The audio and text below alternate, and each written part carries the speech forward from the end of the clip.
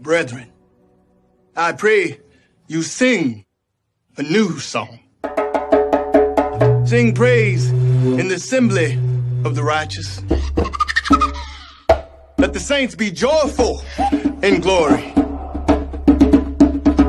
Let the high praise of God be on the mouths of the saints and a two-edged sword in their hand to execute vengeance on the demonic nations and punishments on those peoples, to bind their kings with chains. This honor have all his saints. Praise the Lord. Praise the Lord. Sing to him a new song. Shalom, Israel. Shalom, shalom. First and foremost, I want to give all praises, honor, and glory to the Most High God, Yahweh, by Shem Mashiach Yahushua. This is Brother Aharon, back with the sons of Jacob. And today's lesson is going to be a quick little breakdown on how to be watchful, because we got to watch for unclean spirits and we got to watch for clean spirits. You know, if it's a clean spirit, you want to dwell with that. You want to sup with that spirit and let it take you. You know, you want to learn from it. But if it's an unclean spirit, you want to flee from that. You want to get away from that as quickly as possible. Let me get this first precept. This is 1 Peter chapter 5 and verse 8. It says, "Be sober, be vigilant, because your adversary, the devil, as a roaring lion, walketh about seeking whom he may devour." It says, be vigilant. You're supposed to be watching. You're supposed to be able to discern what's going on in this world. This world is not meant for you to be an upright man or upright woman. It's not meant for you to be bold and to have wisdom, knowledge, and understanding. It's not meant for you to have that. This world wants you to fall. This world wants you to die in your unfaithfulness. It wants you to die in the lack of your wisdom. That's what this world wants you to do. But we can't do that. We have to watch and understand what's going on. Like social media, you got to understand that it's a certain spirit on social media. It's certain demons on there. They put certain demons on there just to throw you out of the spirit, or just to get your mind off of meditating on the Most High or meditating on the scriptures. Because if you believe that we setting seeds and spreading seeds, and putting down seeds in righteous, you best believe that they putting down seeds too. They sowing seeds just as much as we are. So you can't let a seed, a wicked seed, grow in you. You got to understand what's going on. Because here's how it starts. You may say something, say you want to watch a wicked TV show, and you know it's wicked. You're like, man, I'm just finna watch 30 minutes of this and I'm finna turn off. Next thing you know, you watching it for an hour. And it's on the Shabbat. You're supposed to be meditating on the scriptures. You're supposed to be congregating. You sitting there watching TV. You just bam. Ah, man. You done missed the whole Shabbat now. Because you sitting there watching this wicked TV show and you knew it was wicked. You just let that evil seed grow in you when you know you're supposed to be doing something of the Most High. This is 1 Thessalonians chapter 5 in verse 22. It says, abstain from all appearance of evil. It said abstain from all appearance of evil. All appearance of evil. If you ask any one of my friends, they know I don't got social media. I can't deal with it. I don't want to deal with it. It's certain spirits on social media. It's certain things set up to throw you out of the spirit. You be on social media 15 minutes, then bam, you get back on. Now you're on there for 30. Bam, you get back on. Now you're on there for the whole day. It's that quick. It's that quick. It's set up for you to fail. You can see someone on social media that'll throw you out of the spirit just because you don't got understanding on it. Next thing you know, you back in a Christian church thinking Gentiles can get saved. Just because you didn't have a certain amount of understanding to deal with it. When that's not even really what it's talking about. You gotta be mindful and watch what's trying to attack you. There's certain demons set up to get at you. They know how you move. They've been watching you. They know how you move. They know how you set up. They know what you like. They know what you dislike. They're going to come at you with what you like. Maybe you like playing the game. They gonna come out with a new game that you ain't never seen before. Like, yeah, man, I'm probably finna, you know, play the game for 30, read for an hour. Next thing you know, you on there for 45, you ain't read yet. And then you don't read for the rest of the day. It's certain things like that. They just planted a seed in you. They just planted a wicked seed that just grew. It's blossoming. It's blooming. When your righteous seed is supposed to be blooming, that's supposed to be growing. You're supposed to shed light on that. You're supposed to feed that with some water. You haven't gave it its daily nutrients. You didn't give it the scriptures, but you gave that wicked seed some nutrients for the day. You let that grow. You gotta understand this world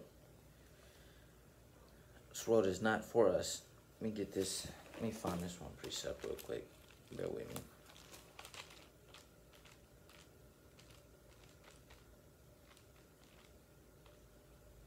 Bear with me, Israel. Kind of going off the spirit.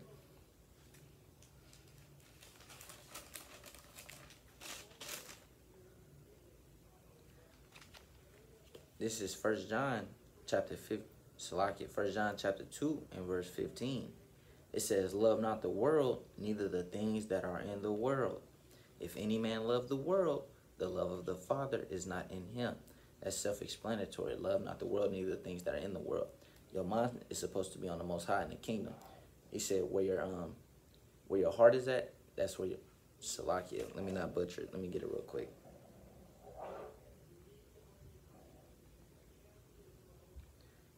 This is Matthew 6 and 21. It says, for where your treasure is, there will your heart be also. You don't want your treasure to be on earth, here in this world where moth and dust doth corrupt.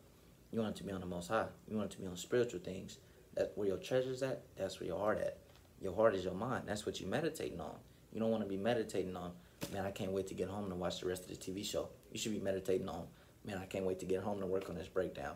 Or, man, I can't wait to get home to read some more. Or, man, I can't wait to get home to sup with my wife and see how she dealing in the spirit. Or sup with my brothers and see how they dealing in the spirit. You know? You don't want your brothers to be out of the spirit, nor your wife, nor your husband if you're a woman. You don't want them to be out of the spirit. Make sure they're abstaining from all appearance of evil. Likewise yourself. This is verse 16. It says, for all that is in the world, the lust of the flesh, and the lust of the eyes, and the pride of life is not of the Father, but is of the world. And we know who controlling the world right now. It's the spiritual demon Satan. You think you don't got spiritual demons going to and fro looking for you? Trying to figure out what you're doing, what you into, and what you like? Like, yeah, go watch him, see what he like. We're gonna make this man fall. We're gonna make him stumble. Next thing you know, you're on social media and you see a scripture you don't get and you confounded. You didn't consult with the elder. You didn't go to your brother. This is saying what it's saying. You don't know what's going on. You ain't even been in the truth that long, but you sitting there like, nah, this guy, nah, I don't know. It's shaky. It's shaky.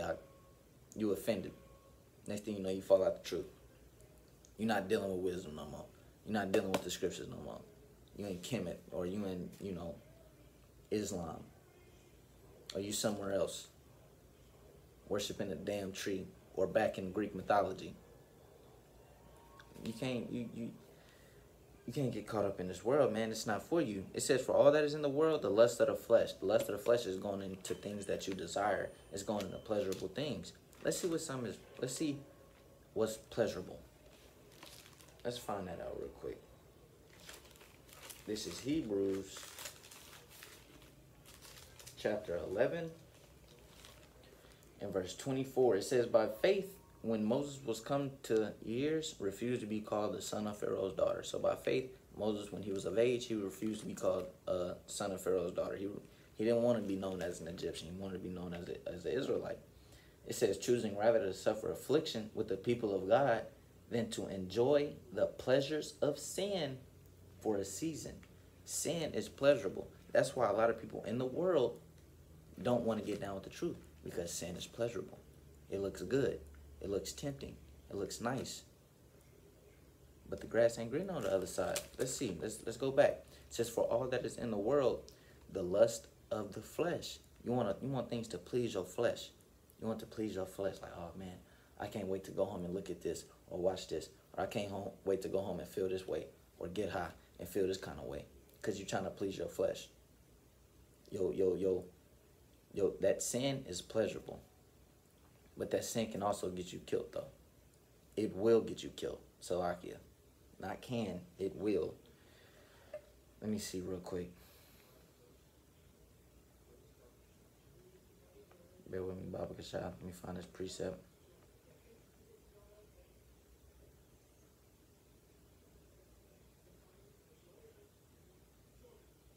If I can find it.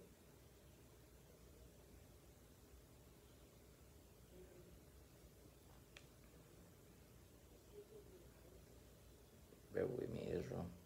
Baba Kashab, please. Bear with me. Okay. This is John chapter 8 and verse 21.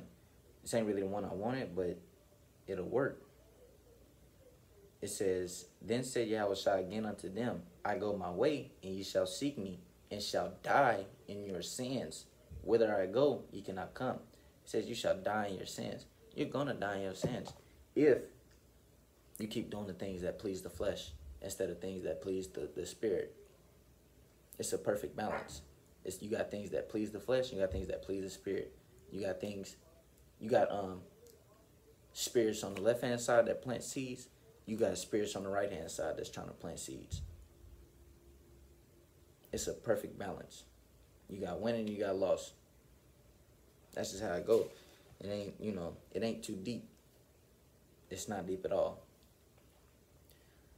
Back at 1 John 2 and 16. It says, For all that is in the world, the lust of the flesh, and the lust of the eyes, and the pride of life. You're not supposed to be prideful.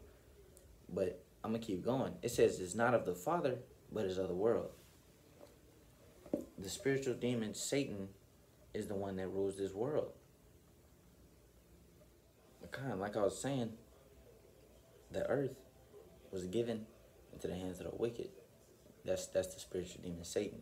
So you got to understand that he's going out sifting. He's trying to figure out, who's on my team. Yahushua already told us you can't serve two masters. Either you're going to get down with the truth and be in the truth wholeheartedly, or you're going to get down with the world and be down with the world and die with the world. Because if you don't think this world is coming to an end, please believe that it is. It's just that. This is 2nd Ezra chapter 8 and verse 1. It says, And he answered me, saying, The Most High hath made this world for many. This world that we're living in right now, he made this world for many. There was many kingdoms that ruled. You got the Persian Medes, Greeks, Romans. I think we had rulership for a little point in time. Who else? America, they ruling. Who else? The Assyrians, Egyptians. This world was made for many. Let's keep reading. It says, But the world to come for few. The world that's after this, when all said is done, the world that's coming from is for few. It's for the people that actually want to deal in the spirit. People that want to be in the spirit. Let me show you how unclean spirits work. Because Yahushua gave us the scoop on how unclean spirits work. This is Matthew chapter 12 and verse 43. It says, When the unclean spirit is gone out of a man, he walketh through dry places, seeking rest, and findeth none. Then he saith, I will return into my house from whence I came out. And when he is come, he findeth it empty and swept and garnished. So the unclean spirit will leave a man's body. Say that unclean spirit is say that unclean spirit is dealing with porn. Say that's the unclean spirit. It says he leaveth his body, then he, walking through the dry places, he don't find nothing, come back, it's empty. Verse 45. It says, Then goeth he and taketh with himself 7 other spirits more wicked than himself, and they enter in and dwell there. And the last state of that man is worse than the first. So say that unclean spirit of porn leave out of a man, then he come back to him. He come back with 7 more wicked spirits than the first. So now he coming back with pedophilia. Now he coming back with, the spirit of the peeping Tom. Now he coming back with wanting to deal with other men, sodomy. Now he dealing with weird lust. Now he dealing with sleeping with animals, bestiality.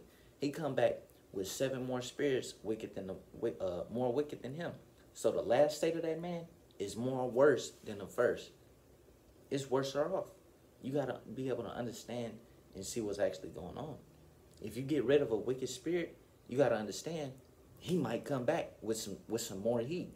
He might come back with some big bros on him, with some big ox, with some elders, and you gotta be able to fight that off. You gotta be able to understand what's going on. Like, I know I was dealing with this in the world, but now, you know, he trying to come back with this. This ain't hitting my spirit. You know? And that's when we refer to the law. See what's in the law. Is it wicked to do such things? Is it off to do such things? That's when you refer to these wise sayings, these wise men that we got in the Bible. Did Daniel act in such a way? Did Moses, Abraham, Isaac, Jacob, did they act in this kind of way? How did Yahweh walk? Did he walk with this spirit? Maybe I shouldn't walk with this spirit. That's when you refer to the Bible. That's when you get back to the basics and be like, okay, this is how I need to be moving. I don't need to be moving with this. And that's when you get rid of them unclean spirits. But the only way to get off some heavy spirits is with fasting. You gotta be able to take a fast every now and then. You can't just not fast and think you finna get this spirit off you. Let me see real quick.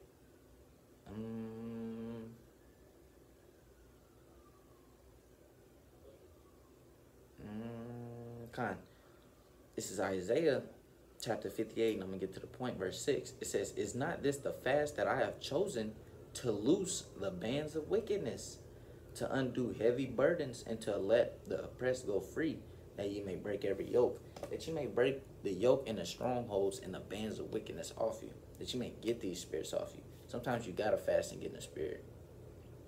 Because fasting, that afflicts the your flesh.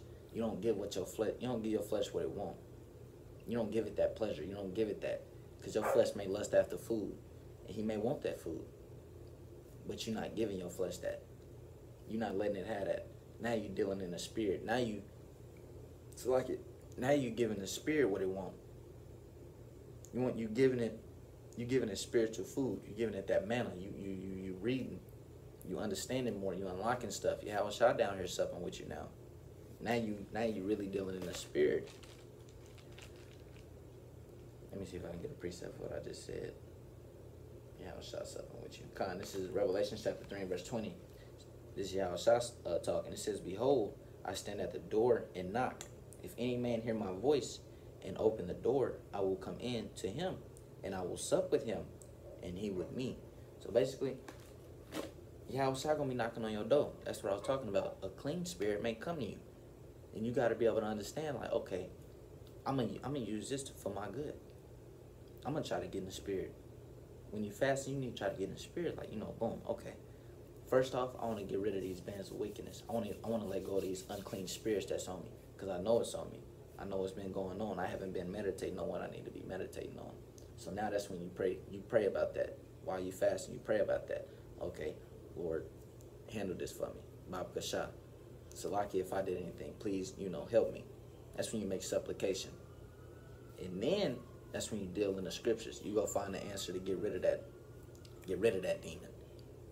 Now a clean spirit is supping with you. Now a clean spirit, like Yahweh Shah said, he knock on that door, open up that he may come unto you, that he may sup with you. Now y'all eating. That's what sup mean. Now y'all eating this spiritual bread. Your spirit can't live if you don't give it no food.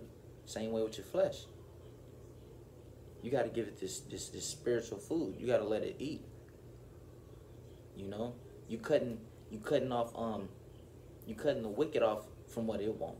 The wicked, it want the lust of that food, the flesh food. It want the lust of that. You can fast from food. You can fast from anything that you see is fit. That's probably wicked. That's going on in your life. You can fast from the game. You can fast from TV. Like, nah, I don't need to touch that. I don't need to deal with that. Obviously, that's an unclean spirit. I don't need to be messing with that. Now you're letting that clean spirit in you. Now you're actually dealing. Now you figured out a breakdown you didn't know what was going on. Like, man, I've been meditating on that for weeks. Finally got it. All praises. You got to figure out how to see these unclean spirits and deal with them. Cause we not giving this lot that we got.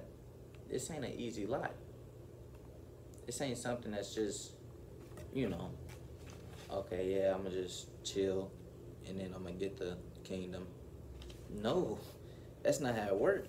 You gotta put in work. You gotta actually be able to endure, like the brothers just did a video over. You gotta be able to endure.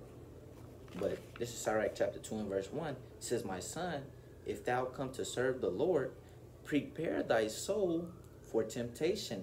It says, set thy heart aright and constantly endure and make not haste in the time of trouble. It says you gotta prepare thy soul for temptation, because them unclean spirits is coming with temptation. Best believe they're coming deep. They pulling up deep. Oh yeah, he trying to get down the truth. All right, let's see if that righteous seed is gonna, let's see if it's gonna prevail over this seed that we finna plant in them. Let's see, do he want to read, or do he really want to watch the game?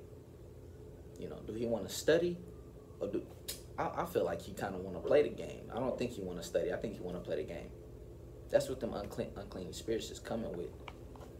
But like I was saying earlier, our lot is not just some easy walk. And I'm going to get it. This is 2nd Ezra chapter 7 and verse 6. It says, there is also another thing, a city builded and set upon a broad field, and is full of all good things. So it's a city. It's to go into the kingdom of heaven. City, broad field, filled with all good things. Things you can't even imagine.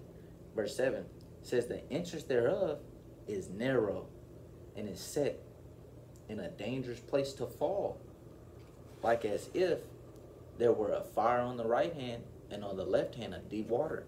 So on the way to this city, to this broad city, it's a narrow passage. Left hand fire, right hand deep water. You tipping the scales. You're trying to remain balanced. That's you letting that. You trying to keep your righteous seed going. Like, oh man, I gotta stay on track. But if a wicked seed come through, what the scriptures say. If you walk in darkness, you're gonna stumble. You can't walk in darkness, because then you're gonna stumble on that narrow passage. You don't want to stumble on that passage, because if you stumble, you may fall into the water. You're dead. Or if you stumble, you may fall into the fire. You're dead. You can't stumble. You gotta walk in light so you can see the passage, so you can see the narrow bridge, and keep straight and get to that city. Verse 8. It says, and one only path between them both, even between the fire and water, so small that there could but one man go there at once. So this bridge is so small, it's only one man that can walk this passage. You can't be shoulder to shoulder with your buddy. Y'all both, on the bridge. No, that's our lot. It is so narrow. It's so hard, but we got to do it. Ain't no other choice. We got to do it.